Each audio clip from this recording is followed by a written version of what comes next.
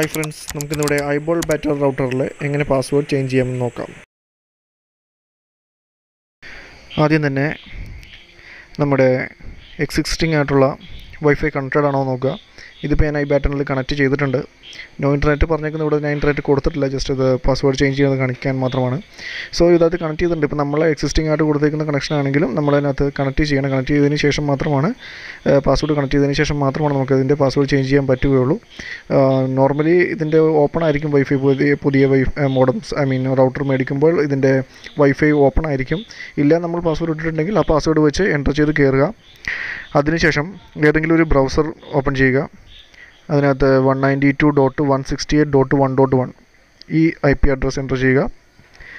അതിനുശേഷം ഇങ്ങനത്തെ ഒരു ലോഗിൻ പേജ് വരും. iBatonൻ്റെ അഡ്മിൻ പേജിലോട്ട് കയറാനായിട്ടുള്ളൊരു ലോഗിൻ പേജ് വരും. അവിടെ നമ്മൾ പാസ്വേഡ് അടിക്കുക. അവിടുത്തെ പാസ്വേഡ് വന്നിട്ട് അഡ്മിൻ തന്നെയാണ്. അഡ്മിൻ കൊടുക്കുക. അഡ്മിൻ ചെയ്ത് എൻ്റർ ചെയ്യുക. അഡ്മിൻ എൻ്റർ ചെയ്ത് കഴിയുമ്പോൾ അതിൻ്റെ ഉള്ളിൽ ഇങ്ങനത്തെ ഒരു ഇൻ്റർഫേസിൽ കയറും. ഇവിടെ നമ്മളുടെ സൈഡിലായിട്ടൊരു 3 വര കാണാം. അവിടെ ക്ലിക്ക് ചെയ്യുക. ക്ലിക്ക് ചെയ്യുമ്പോൾ അതിൻ്റെ സെറ്റിങ്സ് എല്ലാം ഇവിടെ കാണാൻ പറ്റും. അപ്പോൾ നമുക്ക് വൈഫൈ സെറ്റിങ്സ് വൈഫൈ പാസ്വേഡ് അതിൻ്റെ പേര് ചേഞ്ച് ചെയ്യാനായിട്ടാണ്. അപ്പോൾ അവിടെ വയർലെസ് സെറ്റിങ്സിൽ ക്ലിക്ക് ചെയ്യുക. വയർലെസ് സെറ്റിങ്സിൽ ക്ലിക്ക് ചെയ്യുമ്പോൾ നമുക്ക് എല്ലാ ഡീറ്റെയിൽസും കാണാം. നിലവിലുള്ള SSID കാണാം. അതിൻ്റെ താഴത്ത് വൈഫൈ പാസ്വേഡ് കാണാം. എല്ലാം കാണാം. SSID മീൻസ് വൈഫൈയുടെ നെയിം, അതിൻ്റെ പാസ്വേഡൊക്കെ കാണാം. അപ്പോൾ അതിൻ്റെ വൈഫൈയുടെ പേര് ഞാനിവിടെ നിന്ന് മാറ്റാൻ പോവുകയാണ്. ഇപ്പോൾ iBaton എന്നുള്ളത് ഞാനിവിടെ നല്ലൊരു പേര് കൊടുക്കാൻ പോവുകയാണ്. തോമസ് ജോർജ് എന്ന് കൊടുക്കാൻ പോവുകയാണ്. പാസ്വേഡ് ഞാനിവിടെ മാറ്റിയിട്ട് 1-8 വഴിയാണ് നിലവിലുള്ള പാസ്വേഡ് കിടക്കുന്നത്. ആ പാസ്വേഡും ഇവിടെ ചേഞ്ച് ചെയ്യാനായിട്ട് പോവുകയാണ്. പേര് കൊടുത്തതിന് ശേഷം നമുക്ക് താഴത്ത് പാസ്വേഡ് കാണാൻ പറ്റും. അവിടെ വൈഫൈ പാസ്വേഡ് എന്ന് കാണാം. പാസ്വേഡ് ചേഞ്ച് ചെയ്യുക. ഞാനിപ്പോൾ ഇവിടെ തോമസ് 1234 എന്നാണ് കൊടുക്കുന്നത്. തോമസ് 1234 തോമസ് 123 കൊടുക്കുന്നുള്ളൂ. തോമസ് 123 എന്നാണ് കൊടുത്തേക്കുന്നത്. അപ്പോൾ നമ്മളിവിടെ പേരും പാസ്വേഡും ചേഞ്ച് ചെയ്തിട്ടുണ്ട്. ഇനി നമുക്കിവിടെ സേവ് എന്ന് പറഞ്ഞ ഓപ്ഷനിൽ ക്ലിക്ക് ചെയ്യുക. അപ്പോൾ എന്നിട്ടൊരു ഓക്കെ ചോദിക്കും, വയർലെസ് കണക്ഷൻ ഡിസ്കണക്റ്റ് ആകുമെന്ന്. അപ്പോൾ ഓക്കെ കൊടുക്കുക. Saved successfully. അപ്പോൾ നമുക്ക് കാണാം മുകളിലായിട്ട് നമ്മുടെ വൈഫൈ ഇപ്പോൾ നിലവിലുണ്ടായിരുന്നത് ഡിസ്കണക്റ്റ് ആയിരിക്കുന്നു.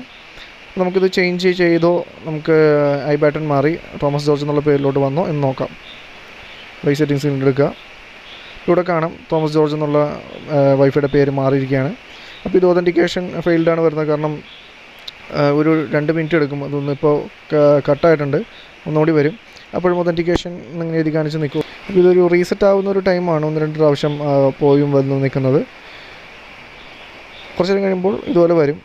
വന്നു കഴിയുമ്പോൾ നമ്മൾ ജസ്റ്റ് ഒന്ന് ഓട്ടോമാറ്റിക് കണക്റ്റ് ആവില്ല, കാരണം നമ്മൾ പാസ്വേഡ് ചേഞ്ച് ചെയ്തുകൊണ്ട്.